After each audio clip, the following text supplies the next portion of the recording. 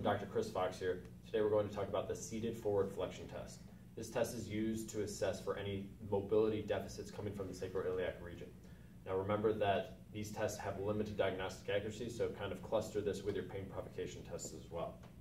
You're going to have your patient in the seated position and you're going to palpate each PSIS. Once you've palpated that position, you're going to have your patient go into forward flexion. A positive test would be greater superior motion on one side versus the other, indicating that that side is hypomobile. There should be superior motion on each side, but a positive test would be superior on one side.